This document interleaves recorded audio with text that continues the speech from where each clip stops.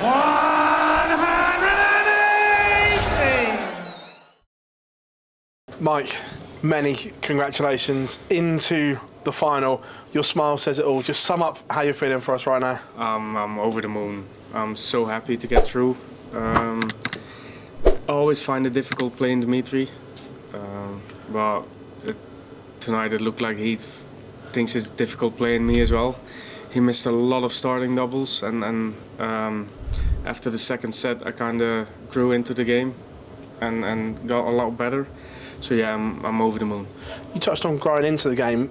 You've started so well in your previous games. Were there extra nerves and butterflies up there being the semi-finals tonight? Not really butterflies, I was just nervous. I was really nervous because everyone's been talking about me and Dimitri playing against each other, and a lot of people have been saying, yeah, Dimitri's gonna smash him, and then on the other side Mike is gonna smash him. So I'm trying to block it all out, but yeah, it's still a factor that you take with you on stage. So the first 1, 2, maybe the third set as well, I was really nervous, but I kind of relaxed after that. So I'm happy. I want to take something that you said in your post, actually. You don't like the limelight and don't want the limelight.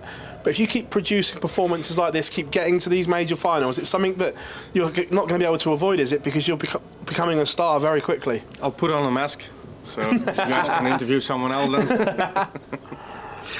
How are you going to deal with that, though, if you don't like that side of the game?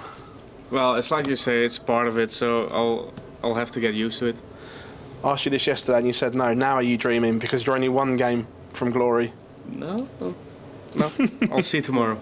Mike, many congratulations. Thank you. Mike, just tell us what it would mean if you were to go all the way tomorrow night. It would mean the world. Dimitri is the only Belgian player that has won a major before, so me maybe being the second would mean the world, yeah. Which areas do you feel you need to improve on tonight? My nerves. The first 3 games it was all right, and today, with all the attention and me and Dimitri being both Belgians, it kind of got to me the first 2 sets. So, but I got away with it. I took the second set and then relaxed. So, but tomorrow it has to be better. And that win also puts you in the Grand Slam, so already getting to the finals opening doors for you. Yeah, that's a good thing. It's a day less in Wigan, so a day early I can go home.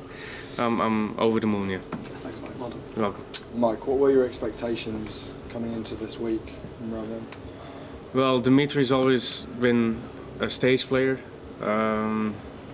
so I didn't think I was gonna win, because he always can do something extra on stage. But like I said before, I'm happy, I'm through, and then on to tomorrow. What were the expectations at the start of the tournament from round 1, getting through that, and now you're obviously in the final? It's just winning my first game.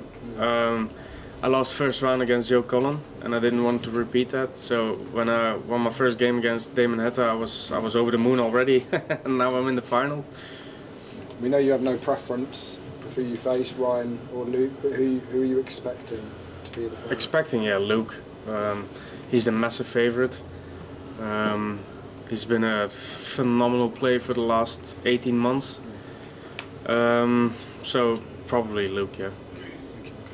Mike, when we spoke to Dimitri yesterday, he said that Luke Humphries isn't the favourite to lift this trophy. You are, because of how well you've played. Do you feel like that? No, Luke will always be the favourite.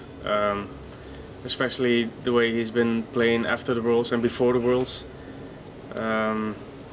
Luke will always be the massive favourite. We know Dimitri's not been feeling well the past 2 days. Is that something on your mind, knowing that you kind of want to keep away from it because you want to be in tip-top shape headed into tomorrow? No, because I had a cold the last 2 days as well. So it's gone? No, I still have it a little bit. My nose is blocked at times, but well, it's something you have to deal with, and it's part of life. Like, this is a job, and if you have a normal 9 to 5 and you have a bit of a blocked nose, you still have to go to work. So this is the same. There could be so much on the line tomorrow, of course, as lifting the trophy.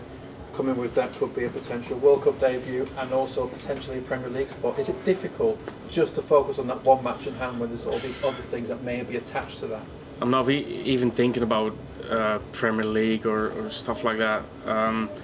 I'm probably top 30 of the world now, and Yeah. Premier League is top 8. So I'm not thinking about Premier League now. Mike, huge well done today. Thank you. Mike, if it is Luke tomorrow, do you think that would almost take a bit of pressure off your shoulders with him being the heavy favourite and maybe people overlooking you? Yeah, probably would. They'll expect Luke to win, so the pressure will be off me. But yeah, I'd rather have Luke because he's a quicker player than Ryan. So to get a quick game, a fun game to watch, I'll rather have Luke. And we saw you really engage with that crowd today. They absolutely love an underdog, so I think tomorrow, if it is Luke especially, they'll be heavily on your side. Is that something you're looking forward to and maybe use? Use I'm looking forward to my walk-on again because they really love that. So yeah, I'm looking forward.